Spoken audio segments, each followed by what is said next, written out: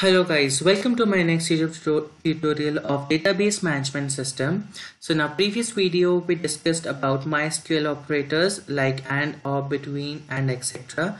So in this video I'm going to tell you about the nested queries, like how we can get the data using nested queries. So nested queries are the query within a query. So nested query is a query within a query. So we are going to write one query, in that we are going to write one more query within the same query. So let's start with opening our this MySQL 5.5 command line client application. So you can see here, after giving the root password, it will enter to the database. Now I'm going to use the database which I created in our first video, that is company one. So you can see here the database has changed. So after the database has changed, I am using the general query statement, that is select star from employee, so that we can get the data which we inserted here.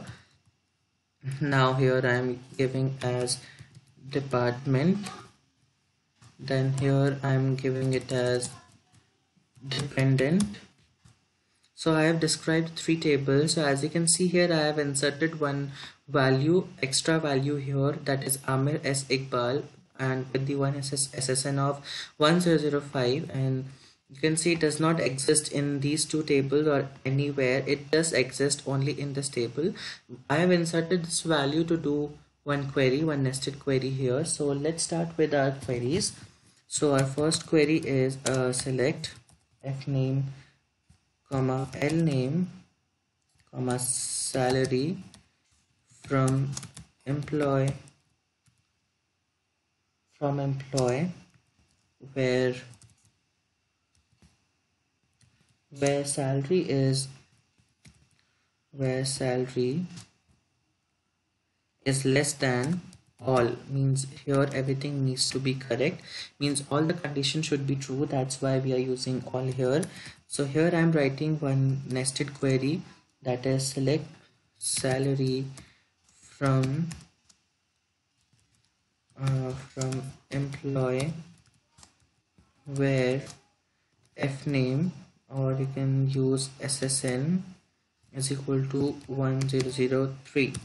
So you can see here, after pressing enter, I'll get the output. I got Harry, Spectra, and Amir Iqbal. So let me tell you how this query is working. So select salary from employee where SSN is 1003. So the person with the SSN 1003 is Rachna with the salary 15,200. So it is saying select fname and lname and salary from employee where salary is less than 15,200, because the output of this query is 15,200. So the salary which is less than 15,200 is 15,000 and 14,000. So I got the two people who has salary less than this. So let's go to our next query, that is select fname, and here I'm taking SSN. So select fname and SSN from employee where here I'm taking DNO, where DNO is equal to, so here I'm writing the query select DNO from employee where I'll take here fname, where fname is equal to John. So you can see, after pressing enter, I'll get the output. I got John 1000. So let me tell you how this is working. So select DNO from employee where fname is John. So fname is John, whose DNO is 1. So I got DNO 1.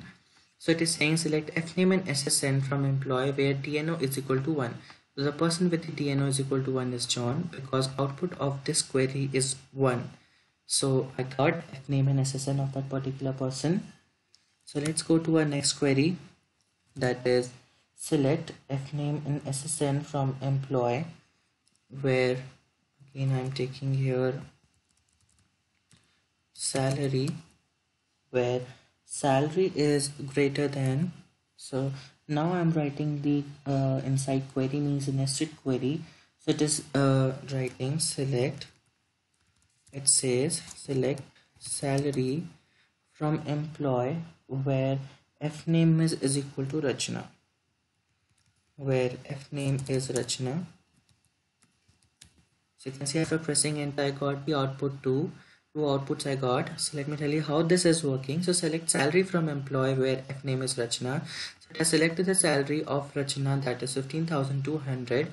So now it is saying select f name and SSN from employee where salary is greater than 15,200. So because the output of this query is 15,200, so there are only two people with the salary more than 15,200, that is 1,25,000 and 2,50,000, that is John and Jessica, and I got the f name and SSN of those people.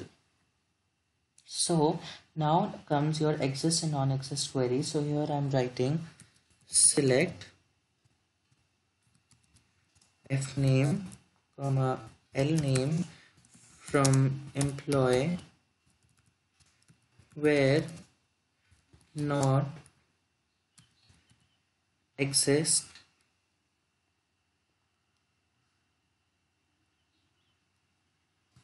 where it does not, where that particular value does not exist.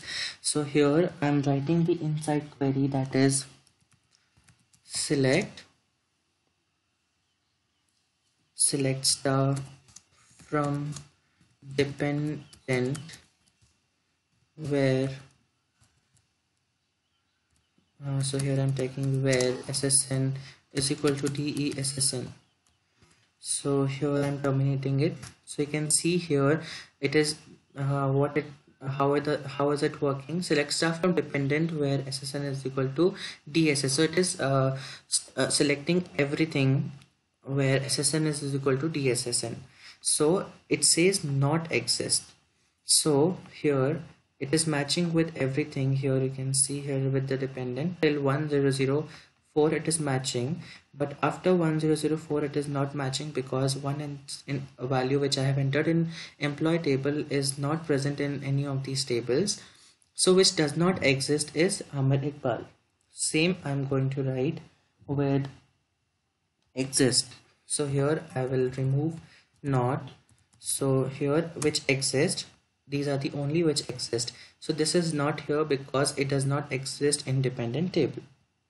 So this was all about your nested queries, how you can retrieve the data using nested queries.